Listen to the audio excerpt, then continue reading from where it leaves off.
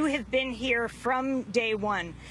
Very controversial tweet you sent out, angry at Governor Nixon, saying F you, Governor Nixon. Why?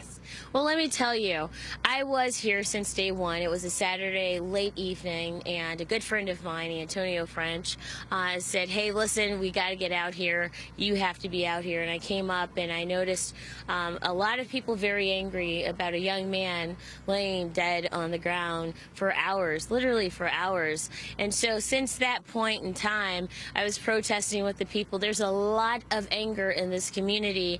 Many people who have been intimidated, harassed by authority, such as police officers, and they felt as though, and they feel as though they are Michael Brown themselves. And so at any given time, wrong place, wrong time, they are Michael Brown. And so unfortunately, the Sunday after the killing of Michael Brown, there was a lot of looting, unfortunately. And on Monday, after the looting, we were protesting in peace, and we were tear gassed. We were given no warning. In fact, I just did a different interview, and it was said that there have always been at least 30 or 40 minutes prior to tear gassing, but not the first 3 days of tear gassing. We didn't know that. And so where I was, it was a one-way street, one way in, one way out. I had my intern and a young reverend with me, and we were trying to get out of the area. At that time, there was a woman 6 months pregnant who was forced to the ground face down because she was trying to get out of this street, which is a one-way street, and they thought of her as a threat. It felt as though we were being threatened or accused for being the looters, and we weren't. I was with about 150 kids, young people who live in the apartment buildings right on North Winds Estates, right behind the QT, and if I felt unsafe, I wouldn't have been there. We had no opportunity to leave.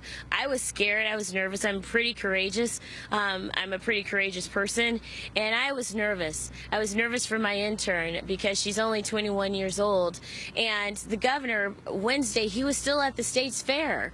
He was at a country music concert when his own Democratic senator was getting tear gas, and he had not even been engaged in the situation whatsoever. So yes, I was very mad, and people keep asking me if I regret what I said, and I don't, not whatsoever. One, it's my First Amendment right to say whatever the heck I want to say, any four-letter word, expletive, and I think anyone who has been tear gassed, it would be abnormal if they did not express themselves. So absolutely I was upset. The most important thing your audience should know is that the governor still has not gone to ground zero.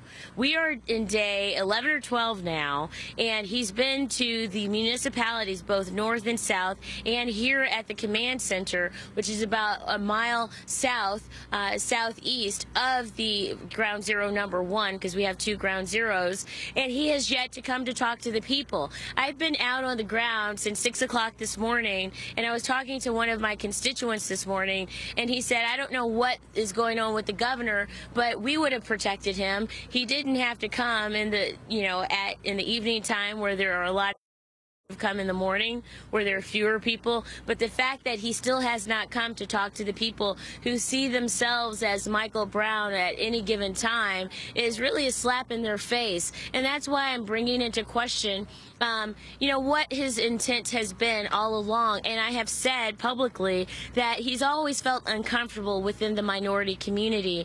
He only comes around the minority community when it's politically expedient. A great example, last year he tried to cut TANF benefits, which would disproportionately impact minority communities. He also wants to cut low-income housing tax credit benefits, which again would disproportionately impact minority communities. So this governor, for his entire career, political career, he's had a disconnect and not a true, genuine relationship with the African-American community, unless it's politically expedient for the next promotion he may get.